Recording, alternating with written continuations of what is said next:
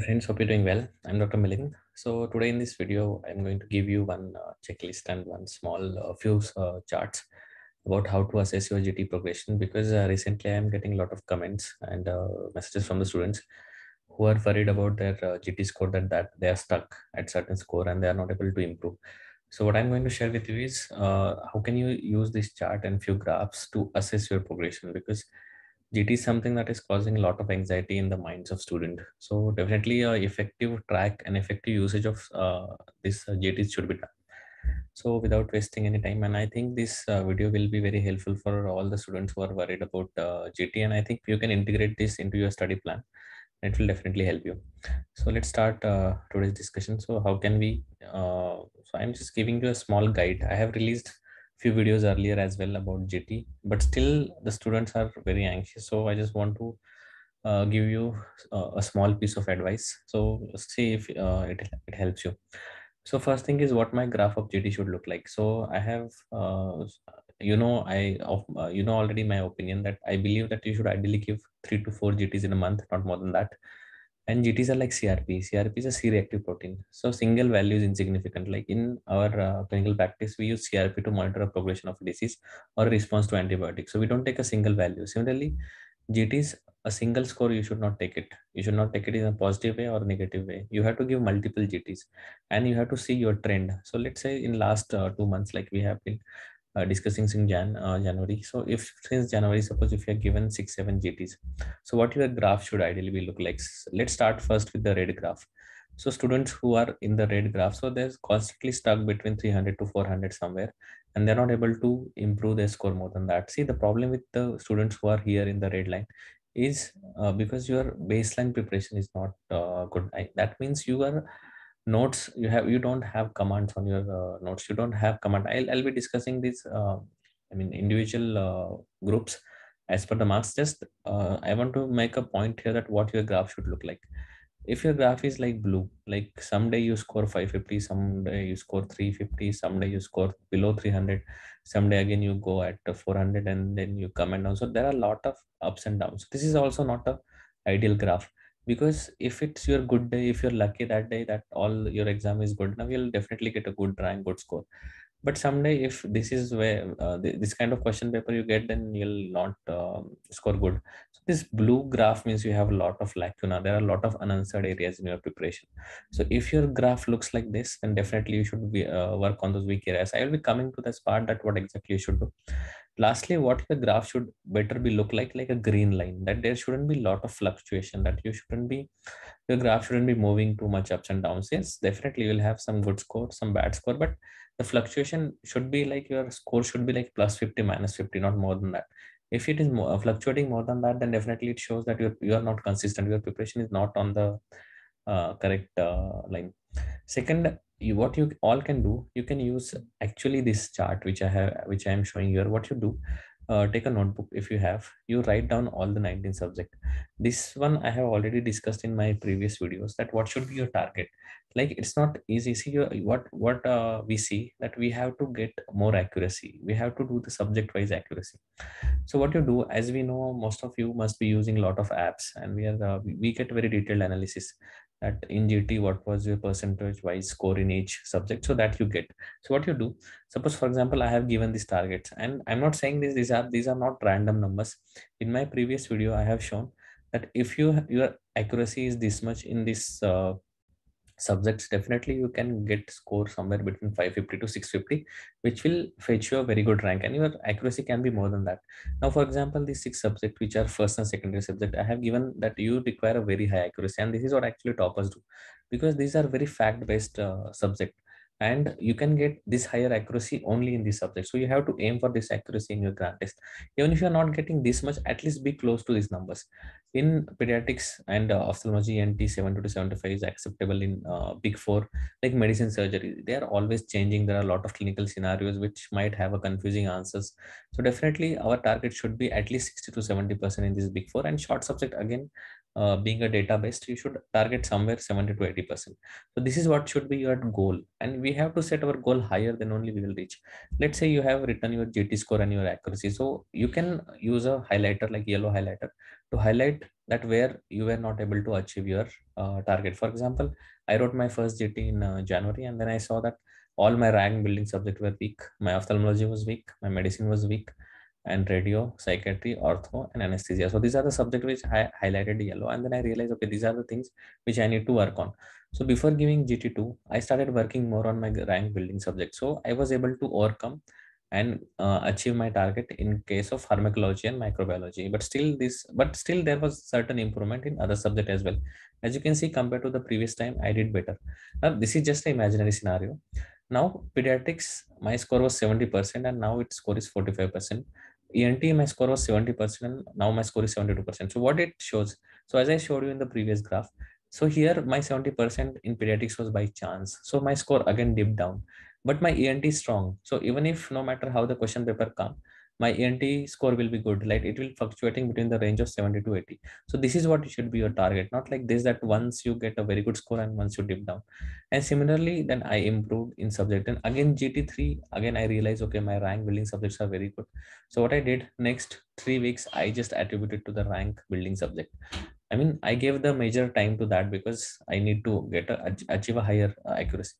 So maybe in physiology, I was not able to reach my target, but still 78% is good enough. And maybe pathology, it seems easy for me. Pharmacology, I was consistent what I achieved in the past, and similarly for the microbiology. तो आप जब ये solve करोगे whenever you are assessing your GT, so you have to do on the subject basis, because आप कितना भी try करो, जैसे ophthalmology, it's tough, it's very easy to get that higher accuracy, and even especially for INICET, it's very difficult to get specifically this kind of results.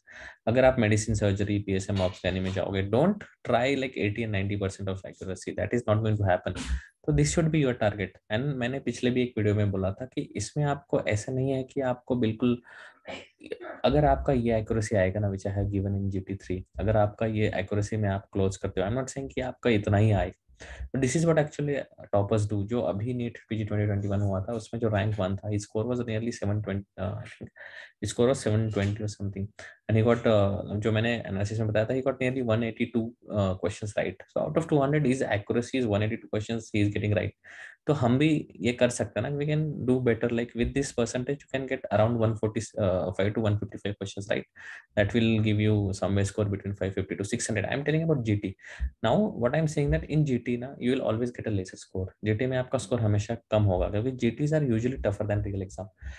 Those students who have written already NEET PG 2021, they will realize कि GT जो हम देते हैं ना, वो ज़्यादा tough होता है, उसमें क्वेश्चन ज़्यादा डिफिकल्ट होता है rather than your actual exam. Exam में प्रॉब्लम ही होता है, we do lot of silly mistakes, and that is what actually hurt us.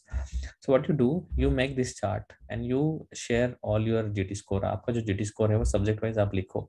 You don't have to go in detail. You just have to see that what are your actual weak areas, and you have to start working on that. And especially for this subject, you have to aim higher accuracy, as I said. Now let's say if your score is less than 300, so problem with your preparation is you are weak in rank building and maintaining subject.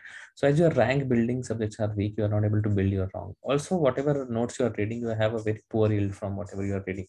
So you have to read your notes, you don't have to run. See, there is no secret to success. आप किसके पीछे भाग के नहीं पूछ सकते कि मैं कैसे GT स्कोर इंप्रूव करूं, मैं क्या करूं. Without doing it you are not going to do it. you got to do a lot of hard work, because we have like हमारे पास 2.5 months का time है, but you have to need to stick to your notes, and you have to do a lot of hard work, but you have to read your notes again and again. Until and unless you read your notes, your score is not going to improve, and especially for the rank building subject, those who are between 300 to 400, see, you are also, I will not say that you are in a good zone. You are also in a very volatile zone. But the thing for your rank is also similarly poor rank building subject, क्योंकि मैंने अपने एक analysis में भी कहा था पहले कि to get into top 20,000 rank, that you should have a above 450 500 score. So you should have a good command on your rank building subject. Then only you are going to get into those ranks. Also, you have problem with your revisions. Unless and until you are going to make your revisions better, you are not going to improve your rank. So again, for the same this group also, I will say कि आप अपने rank building subject पे concentrate करो. Spend more time on your rank building subject. You have to initiate revisions, you have to plan better revisions, then only you can go ahead. Those who are between 400 to 500, I think this group stands a very good chance. If you think that your rank is between 400 to 500, I mean your score at this stage, I think you stand a very good chance, and your study methods are good. Don't be disheartened. or the thing is, you are very poor in rank maintaining subject, which are basically short subject, and also you are doing a lot of silly mistakes. That is the reason you are not, your score is not improving. So how to avoid silly mistakes? So for rank maintaining subjects, जो सबसे best तरीका है, एक तो आपने notes कर लिए, do last 5 years MCQs. Because what happens, like for example, subject like psychiatry, they are not going to, they are not new questions they are introduced. In radiology, derma, similar questions are again and again asked. So what you can do last 5 years of NEETPG, AIMS, JIPMER, and INICET question papers you can do. That will definitely help you in improving these ranks. So you have to concentrate on this particular part. Then students who are above 500, or you will ask me, sir, why you have not included students above 600? I don't think even a lot of students are there who are consistently scoring above 600, and even if they are who are doing this, definitely they are working more on improving that score better than that. So I have just included till 500. So those who are at 500, again, you are also doing a lot of silly mistakes, and you are doing mistakes in a volatile topics. So I'll say to also concentrate on PYQs, also do a lot of charts, lot of mnemonics of volatile topics, and for you the consistency will be key, because don't be happy that you are scoring 500. See, what I have quoted here is not a single GT score. ये जो मैंने लिखा है ना, ये average GT score है कि आपका average GT score क्या था.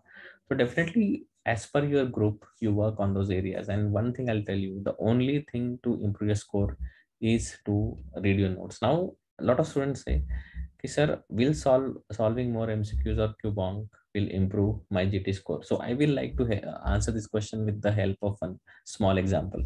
Suppose this is a water tank, or let's say this is a well or a water tank. Now there is not enough water in your water tank. So basically, this water tank represent your brain, and this water represent the memory and the knowledge you have about the subject. Now, if there is no water in your tank, if there is no information about the subject in your tank, no matter how many times you're going to throw the bucket, आप कितने भी बार वो टंकी में आप आपकी बाल्टी डालो, you will not get water, you will not get results. Similarly, if you don't have knowledge, if you don't have proper command on your theory, no matter how many times you are going to solve MCQs, your MCQ solving skills, your MCQs are not going to get right. Sometimes what might happen, see, the tank is never empty, there might be some water left somewhere. So sometimes you're lucky, you can get that water in your bucket, so you feel like, okay, maybe I got this question right, you will be happy. But that's not the case. It's just by chance you got it right. So solving more questions Q bank is not going to improve your GT score. What you have to do is you have to fill this tank with water, then your chances of getting bucket filled with water will improve. And this represent that you have to read your notes again and again. आपके notes पे आप command low. You have to ऐसे notes पे read your notes in such a way that you remember each and every line from your notes. So one thing I want to tell you, that remember, you have to peak at the right time. See, it's not like, as I say, always say that PG exam is not a 100-meter journey; it's a marathon. So suppose we are here in the somewhere in the here starting in the month of March. So from November, December you started, and this is GT score. This graph is represent a GT score over the time. So you have to peak in April and May. It's not like कि आपने December में ही 600 का score achieve कर दिया. Then you cannot sustain this peak.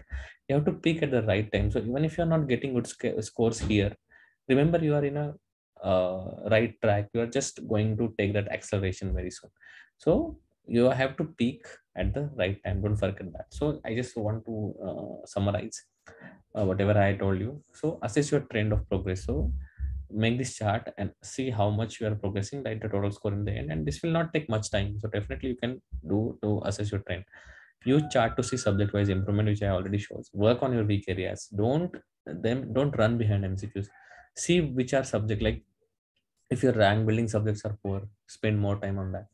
Don't I'm telling you, giving more and more GTs is not going to improve your score. It just give you the false hope. And lastly, as this is my personal opinion, what I'm saying in the last line, that success in NEETPG is 30% brain and 20% consistency. Maybe a lot of students will not agree with me, but what I mean here is you don't have to use your brain a lot in your NEETPG exam, because you have to be consistent. You have to read again and again. You have to be determined, and you have to show that consistency in your preparation, and then only you will remember more and you will produce a better result. Maybe in INICET you require more of your thought process or your cortical function maybe. But what I'm trying to make a point here, that being a consistent in this exam is the key. So that's all guys I want to say. So don't take much tension about your GT score.